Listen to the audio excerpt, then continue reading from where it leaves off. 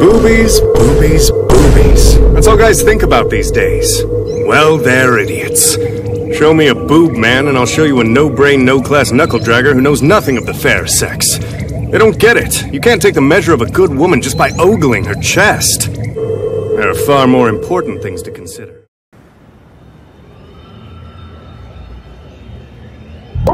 Following up from Samurai Champloo, Shinichiro Watanabe went back to his roots for another space adventure.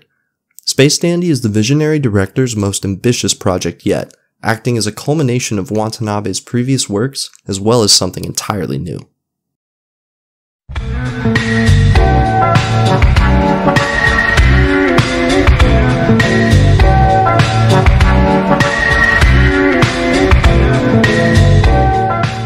Hi everyone, welcome to Jump Report. I'm your host Noah. And I'm Taylor. And today we present to you Space Dandy. If you guys haven't already seen Space Dandy, we are going to get into spoiler territory here, so just a heads up.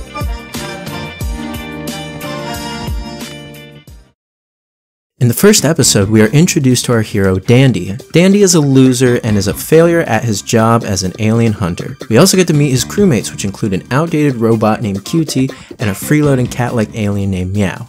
After a series of alien hunting hijinks, the episode climactically ends, with our protagonists dying,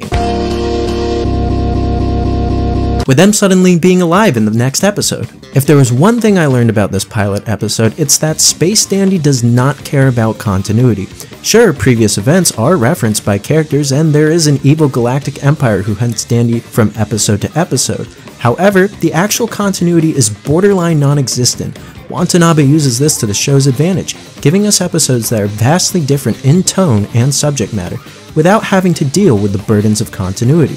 Just imagine how screwed Watanabe's previous shows would be if Spike and crew were to arbitrarily die once every 2 episodes. Meanwhile, in Dandy, one episode could feature a universe-ending zombie outbreak, only for our main characters to be fine in the next. I find that not only the first episode is a good introduction to the expectations you need going into Dandy, but so is the second episode. Taylor will get into that one later, which provides audiences with Space Dandy's ability to juggle humor with thoughtful moments. These 2 episodes provide a good baseline of what to expect going forward into Space Dandy.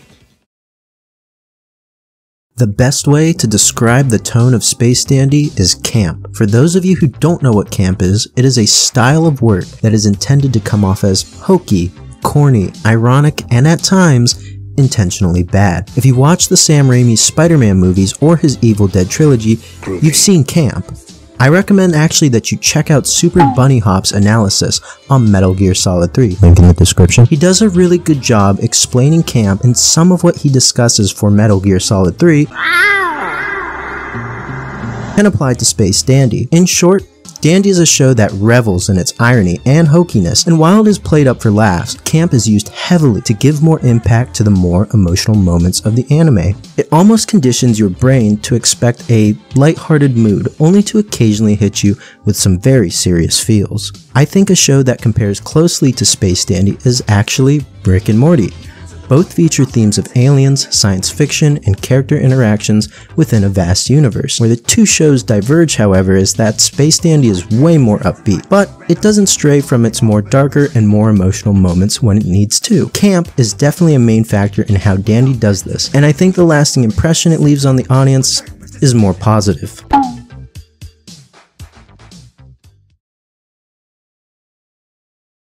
Space Dandy has shown me some of the most impactful scenes I've ever seen in anime. Throughout the show, the viewer is conditioned to expect goofy antics and plots with no real consequences. The playful usage of continuity and the lack thereof, as well as the theme of camp that we see in the show, creates an expectation that the subject matter will be goofy or inconsequential as well. Space Dandy intentionally conditions the viewer this way in order to allow the more serious moments of the show to have more impact by subverting the audience's expectations. This technique of subversion is not unique to Space Dandy, but it is executed to perfection. The first case of this subversion can be seen in the second episode, where Dandy and the crew are on a hunt for the universe's best ramen. After an entire episode of hunting down the ramen, Dandy finds the alien chef who's been trapped in a wormhole. He's been sending the ramen he makes back through the wormhole to customers on the other side. After talking with the shop owner, Dandy realizes the wormhole's about to close and offers to take the alien chef back with him, but the shop owner refuses. The shop owner tells Dandy and Meow that he has long forgotten the feeling of loneliness and chooses to remain at his shop making ramen, even if it means there'll be nobody to eat it in the future. This choice by the shop owner shows the audience a glimpse into the psyche of this alien, and his dedication to his craft, combined with years of isolation, has led him to accept his fate. The best ramen and ramen chef in the universe are lost forever after this episode, but the chef was content with that, as he knew after meeting Dandy he had fulfilled his purpose. What originally was a silly episode about getting ramen turned into a thought-provoking piece of media. It asked the question, what is purpose? In the show we see that different characters all have their own motivations and definitions of success. The shop owner believed that his purpose was to make the best ramen, and instead of following Dandy back to the real world, he chooses to stay in place even if it means his death. Did the shop owner make the right choice? It's not our place to say, and Dandy and Meow chose to respect his choice as he is the only one qualified to make it. Purpose is something you define for yourself, and your interpretation of purpose is the only correct definition for you. This is still a more lighthearted example when compared to some other themes present in the show, but because it occurs at the second episode, it does a good job of setting a precedent that the tone can become serious at any point, and the themes explored during these scenes can have a lasting impact on the viewer.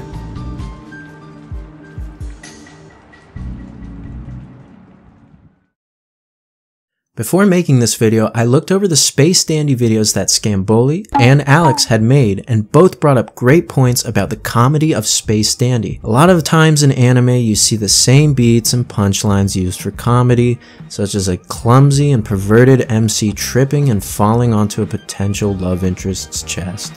Dandy avoids such tropes when it comes to its comedy, which is surprising considering how much of a horn dog Dandy himself can be. The writers of Space Dandy never go out of their way to make a joke that would compromise the established foundations of a character, but rather build upon it instead. For example, a joke that I like related to Dandy's past life as a pro surfer. When it was first established, we're led to believe that Dandy is bullshit, but soon we find out that he was actually telling the truth, leading to one of the most beautiful and humorous endings we've seen in anime.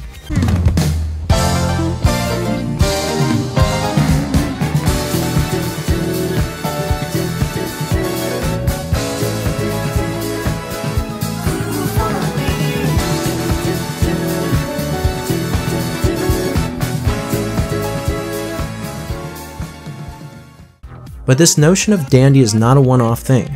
In later episodes, we see Dandy utilizing his talents that were a firmly established part of his character. In another episode, we get to see Dandy's old flame, and at first her identity isn't given, which helps build suspense to the punchline reveal. And once his ex is shown on screen, we're not only laughing, but could totally see Dandy going for that, based on what the writers had already established about his character. One episode that shines in comedy is episode 4, where Dandy and the crew battle a zombie outbreak.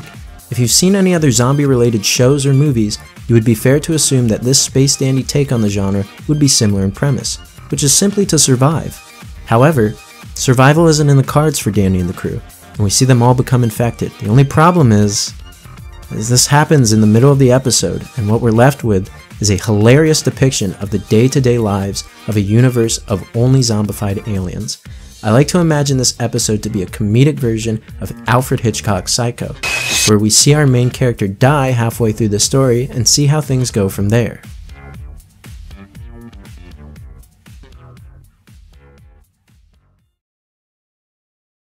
When it comes to Space Dandy, Watanabe's full creative freedom is on display here. We previously mentioned that Space Dandy feels like a culmination of all of Watanabe's previous works, with his storytelling, characterizations, and presentation being cranked to the max. He also doesn't shy away from explicitly referencing pop culture, other animes, and even his past work. Watanabe also brought other creatives to direct some episodes with big industry names, such as Katsuhiro Otomo, director of Akira, and Kiyotaka Oshiyama, who has worked as a director for episodes of Devilman Crybaby. Kensuke Yoshiho, who helped with composing the music for A Silent Voice, also assisted with composing music for Dandy. Each of these creatives helped to make Space Dandy one of the most imaginative animes you can find out there today. A fun fact about Space Dandy's production is that it was actually one of the first anime to have the dubbed episodes be released simultaneously with the native version.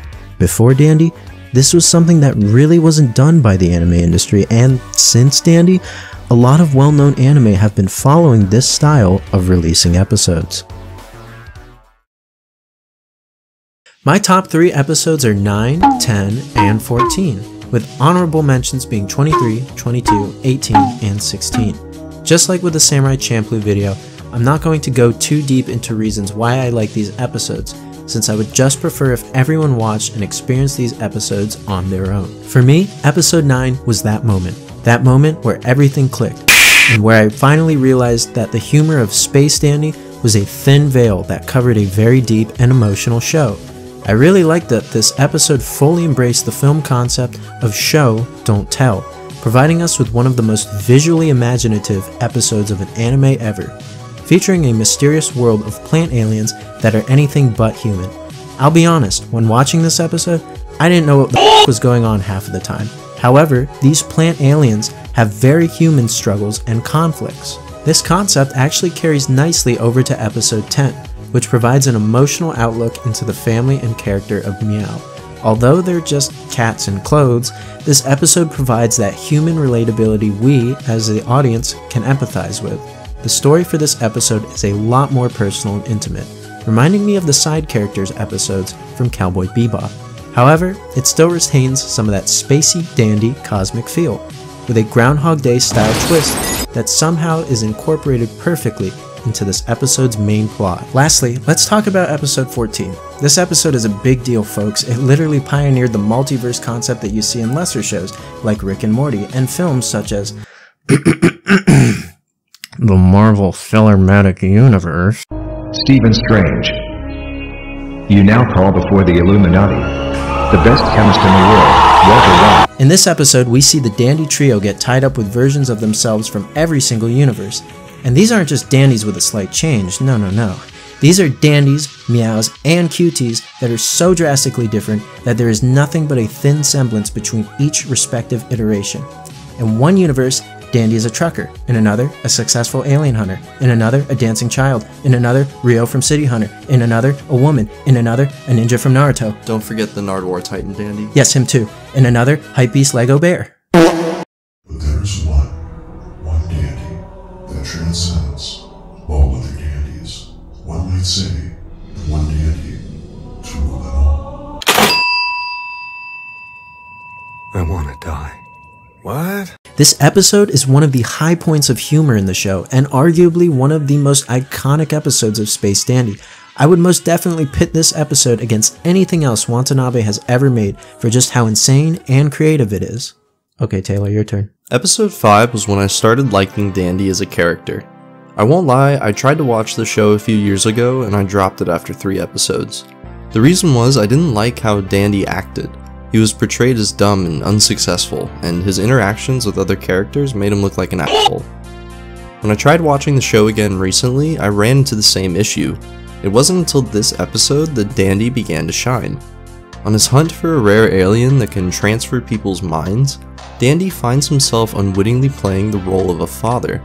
The emotions this episode brings to life caused me to reconsider my past grievances with the show and truly give it a second chance. This episode brilliantly showcases the hidden depth to Space Dandy as a character and for the series as a whole. This episode also features the first use of the track Dandy in Love, which is one of our favorites off the soundtrack. Dropping the show before episode 5 is doing yourself a great disservice.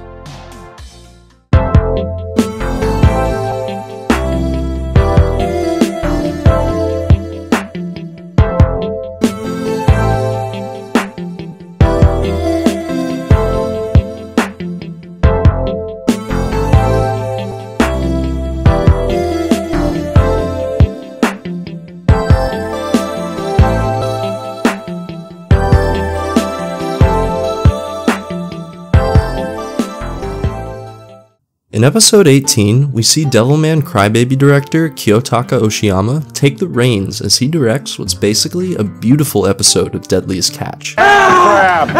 In this episode, the crew is on the hunt for a legendary fish called the Munagi. Dandy enlists help from a grumpy old fisherman and his apprentice to take their shot at history. The art style for this episode takes inspiration from great Japanese paintings like The Great Wave, as well as capturing an almost Studio Ghibli-esque vibe. This episode gave me a feeling of awe while I was watching it that felt special, even compared to other epic moments from episodes prior. Episode 23, Hurts. Scarlet, the receptionist at the Alien Registration Center, hires Dandy to pretend to be her boyfriend in order to ward off her crazy ex who has a knack for stalking. They go on vacation for a week and spend their time together doing fun couple activities at a fancy resort. This episode is obviously setting up an enemies to lovers trope, and I was excited for Dandy, who at this point I love as a character, to finally get some romantic success, as I felt that he had actually earned it this time. The reason this episode hurts is that it hits you with the reality check. Sometimes things just don't work out, and it's nobody's fault. This episode took me high and dropped me low, as it showed a realistic outlook on love and relationships, and left me with a bittersweet taste in my mouth. I actually hated this episode after I watched it, and it wasn't until I had some time to think about it did my appreciation for it begin. Any other show would have seen Dandy get the girl, and this fact alone shows what makes Dandy so unique. Another one.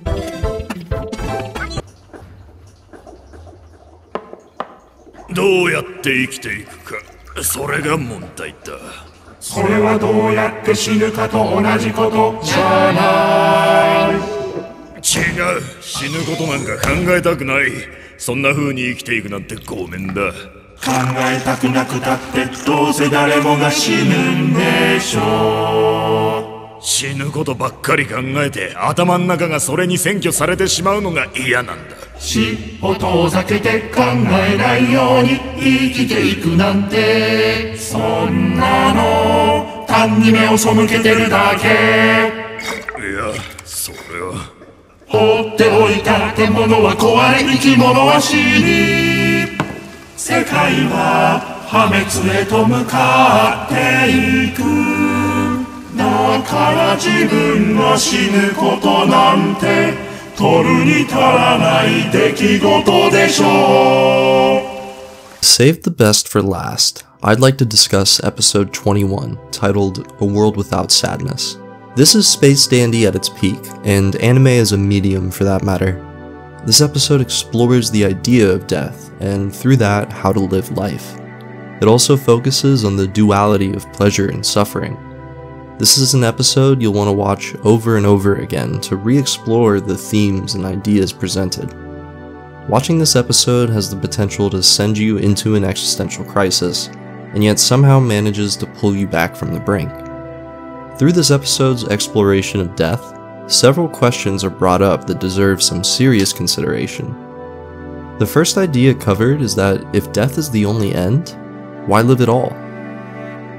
As this is brought up in conversation, someone listening laughs and says, "The gall of such conceit. Tiny forms of life there are which escape the naked eye. They do not demand wherefore of the cosmos.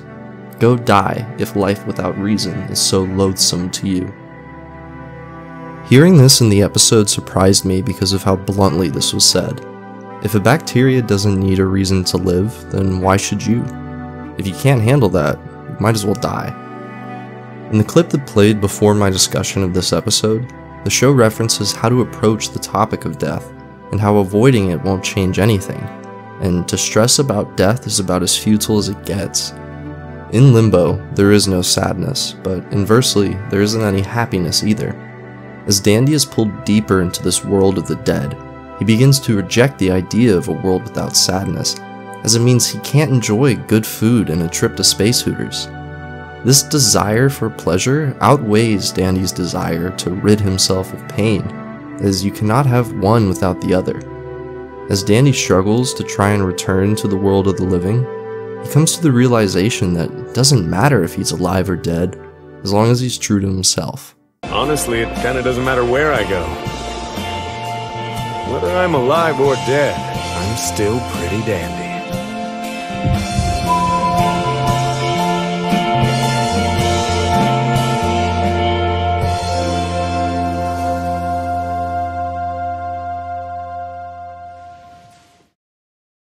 To address the white elephant in the room, yes, Dandy is commonly seen as the black sheep of the Shinichiro Watanabe trilogy.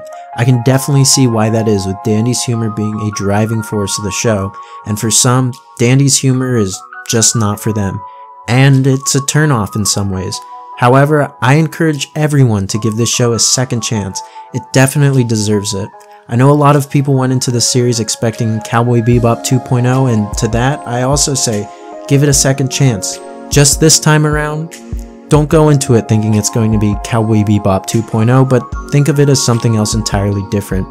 Just like with Dandy himself, the show Space Dandy is stupid, like really stupid, but underneath lies a lot of heart and spirit. Check out the sub, and for our fans who don't regularly watch anime, watch the dub. The dub is up there with Bebop's, and honestly, Space Dandy could pass as a Western cartoon more so than an anime. Thank you everyone for tuning into this episode. Space Dandy is honestly an underrated classic, and we're hoping that with this video, we bring more eyes to the series. Now, if you just started watching Space Dandy, or you've already finished Space Dandy, let us know in the comments below what your favorite episode was. We couldn't cover all of our favorite episodes, so we're curious to see what other people are saying about the show. Thank you guys so much for watching. We'll be doing an analysis on the Tatami Galaxy, so you guys can expect another longer video like this in a few weeks, with a smaller video coming soon. Make sure to leave a like on the video if you enjoyed it, subscribe if you haven't, and we look forward to seeing you in the next one. Peace.